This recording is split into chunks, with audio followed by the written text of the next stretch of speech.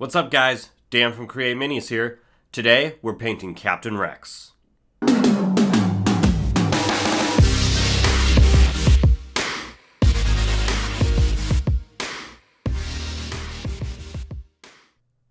Before we get into it, I'd like to give a special shout out to our first official patron, Hal Martin. I know he's here for the groovy beats, so let's kick it off for him.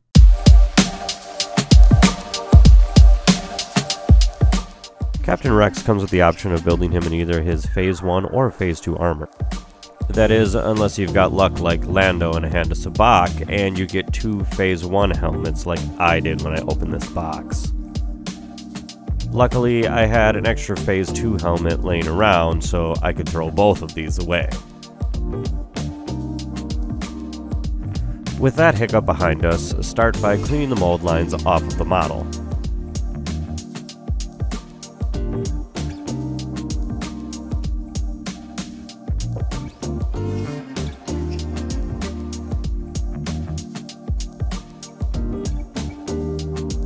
Then, dry fit the model for priming.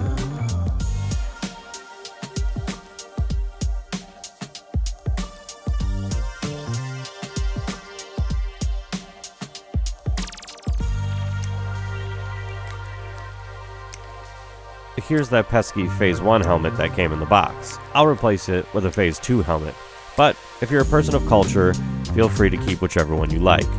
Now, take a dab of super glue, apply it to a base. Not too strong, you want to break it off after priming. I begin by priming just the lower legs of the model. I prime them in a matte white. Then I'll prime the torso separately. I do this so that way I get primer in behind where the legs would be. After I get that part primed, I'll slide the legs back in and continue to prime the entire model. The primer I use is a 2x matte white primer that you find at your local hardware store. Also, I prepared the base in advance so that way I can prime it at the same time. If you want to see how I do the bases, check out my video link above. Now with Rex completely dry, I'll take a little bit of Apothecary White contrast paint and I'll cover all of the white parts of the model.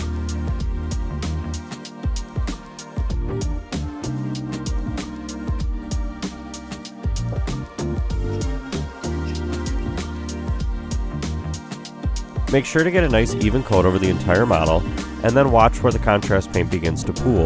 If it pools in a flat space or some unnatural area, take your paintbrush and wick it away.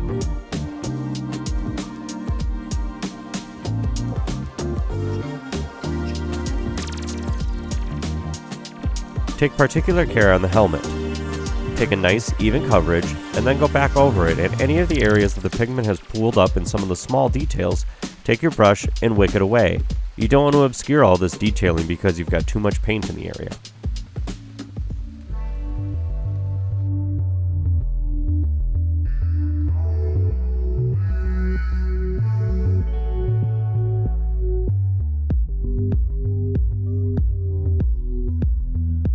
Now you can see why I prefer to assemble this particular model after painting. Disassemble it and get ready to paint all of the little black areas on the model.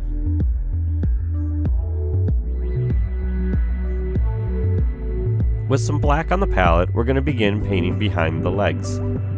We disassemble the model and put a nice even coat here. Once the legs are back on it, it'll be extremely hard to reach this area with a brush.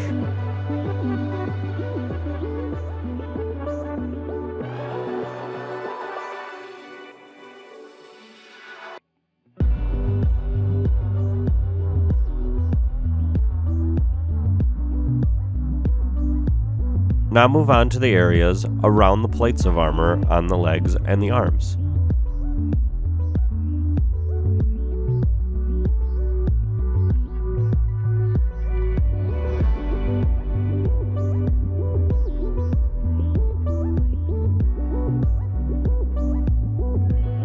Be careful here not to get too much black paint onto the white armor panels. If you do happen to get some though, we'll be able to clean it up in the next step.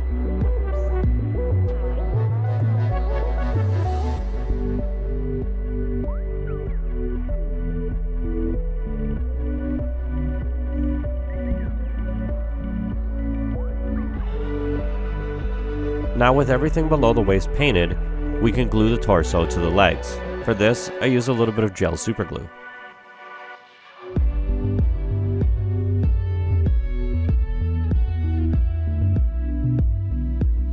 Now, start to line in the areas under the underarms. Remember this little seam in the panel, and then color in everything black that'll be underneath the arm itself.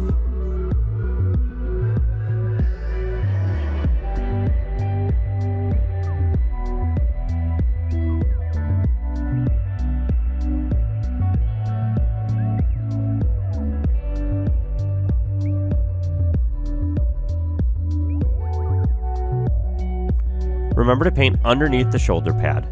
After doing so, begin by lining in the entire shoulder pad itself, and then painting it black.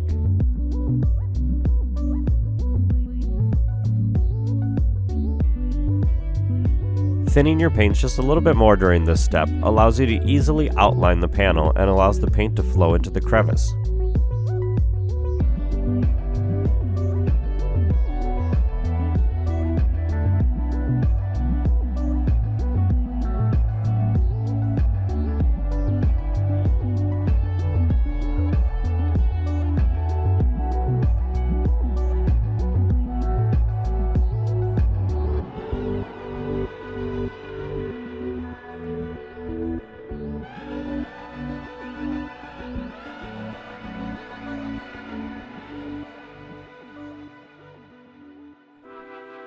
I use a similar technique for all of the spaces in between the arms.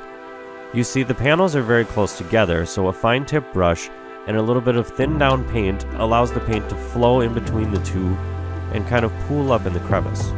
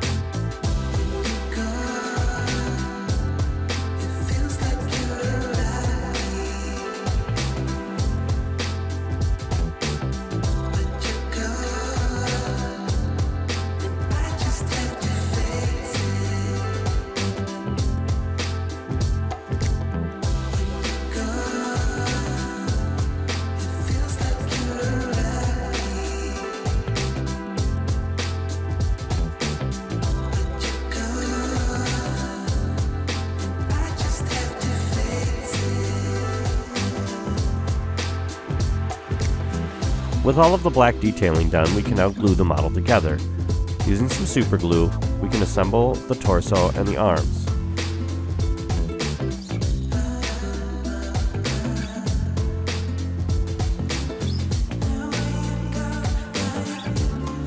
Now it's time to highlight the model and touch it up.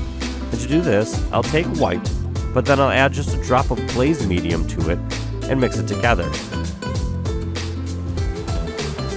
This will both thin the paint and also slow the drying time, allowing us to manipulate it a little bit more freely and put it more where we want it.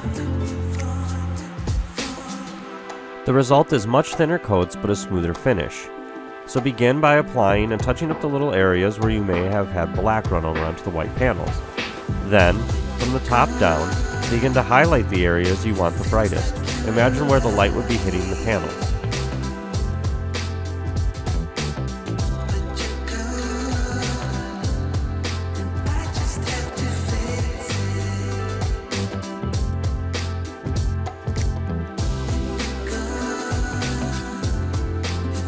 Continue this effect over all of the nice big flat panels on the armor. You'll see the contrast paint sometimes pools up in weird areas, and this will allow you to blend it back in nicely.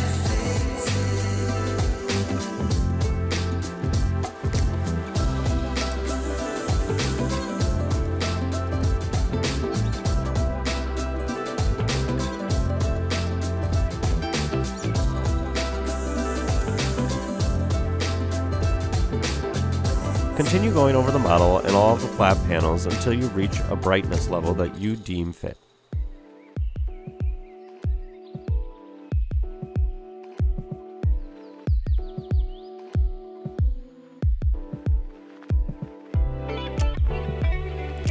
If you're enjoying this video and want more content like it, please take a moment to like and subscribe to the channel. Doing so will help me and help expose this to a larger audience.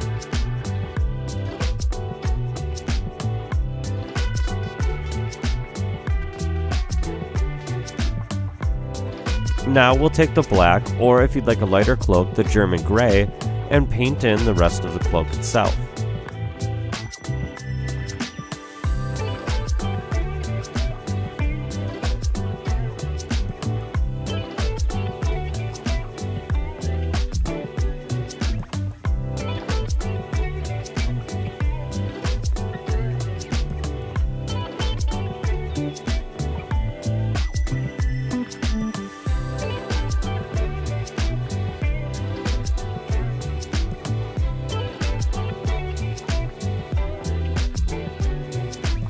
Next, we'll start to add some color, and for this, I'm going to use Dark Blue by Vallejo.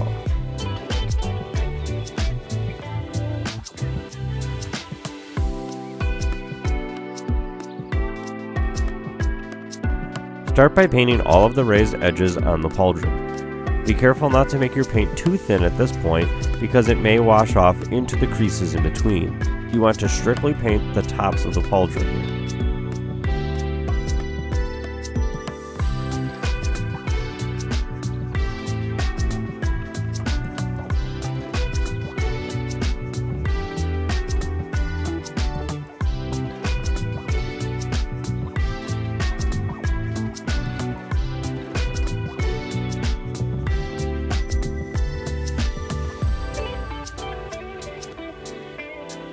Let that dry and then add a second coat. Now, move on to the striping along the cloak on the bottom. Follow the lines, being careful not to overlap too much, but whatever you do overlap, clean up with the base color that you used, whether it's black or dark gray, and frame it in.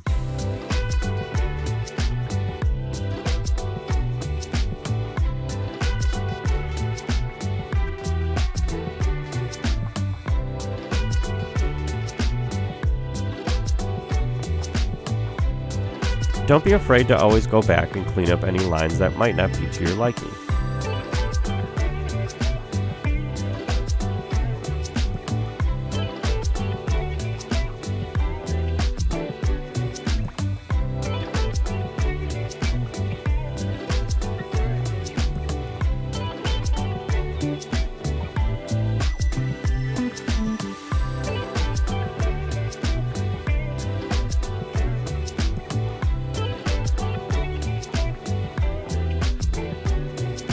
Now let's add some blue detailing to the front. Catch his little kneecaps here, and then we're going to add some blue striping onto the arms.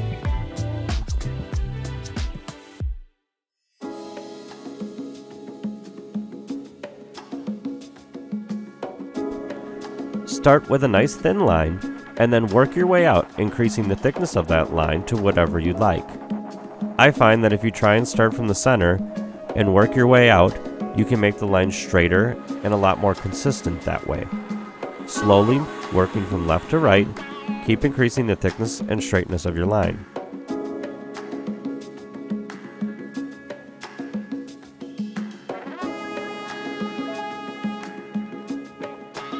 Now remember, not every line on the stripe has to line up on each panel. Naturally, his arm would be turned and the lines would shift a little bit. It's not going to be perfect all the way across. Now here I noticed I got a little carried away and I painted too many of the panels blue. Now mistakes happen, and it's important to know that as long as you're using thin coats, you can always go back and touch up any areas you may not like. So for this, I painted them back to the original base color black, leaving only the shoulder pauldron blue.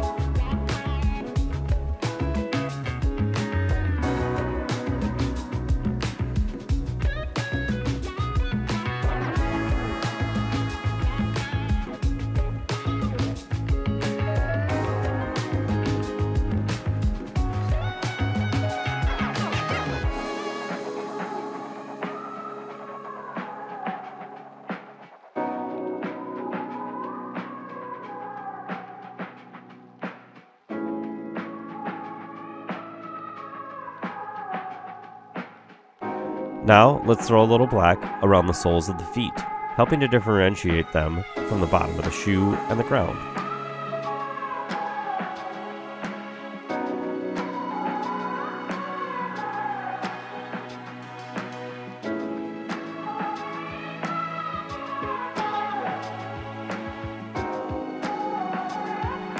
Remember that Phase 2 helmet I had laying around? Well, here it is.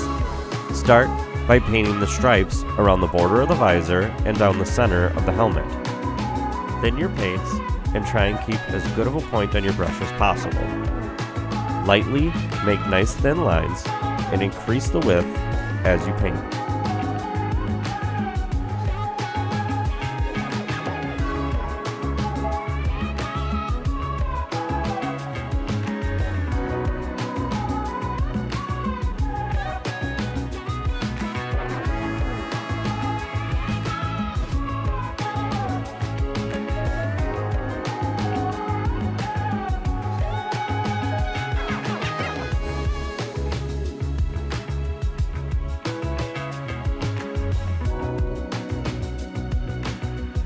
Border the visor in, and then color the stripe along the top side of the helmet.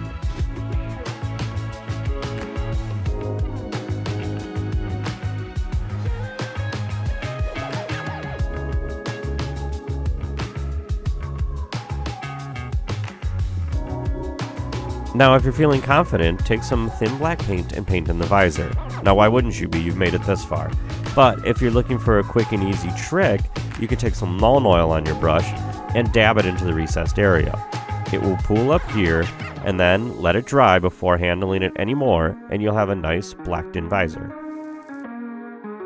Now, you may have noticed the two little markings on top of his helmet have appeared suddenly. Well, of course, it was extremely out of focus when I filmed this because I'm an amateur, so mistakes happen. Basically, what you'll do here is you're going to paint it just like you painted the stripes on the front of the helmet itself. Thin down your paint, take your time, and make nice little line. Take your time and clean up any edges that you need with white. If you need to try over, go ahead and thinly coat with white like we showed, and then paint again. Do the same with the underside of the visor here. Add some blue underneath there to kind of frame it in and block out any of the null oil that may have washed up.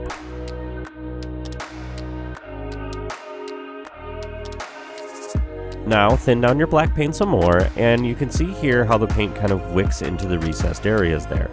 Be careful and take your time. Any little bit of overage can be covered up with white.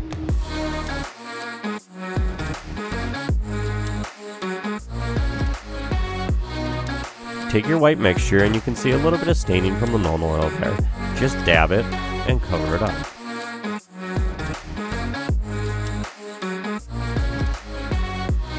He's looking clean, almost too clean, so let's add a little bit of weathering here.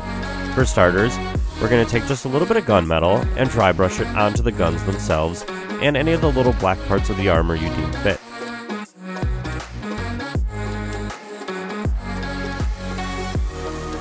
Lastly, you don't want him to look like he just came off the production line, so take a tiny piece of sponge and a little bit of white paint and gently dab onto the blue stripes. This will create a paint chipping effect and make him look a little more realistic.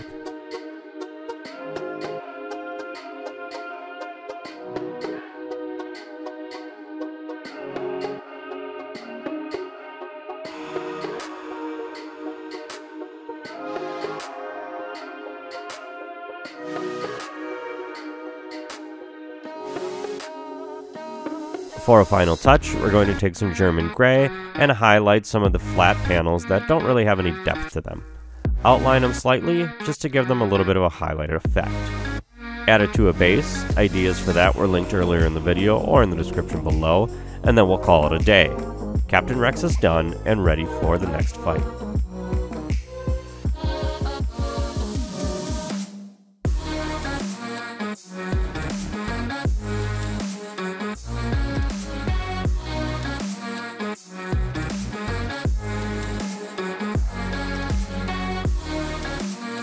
So that's it, guys. Now you're ready to take out some clankers and have Captain Rex lead your army to victory.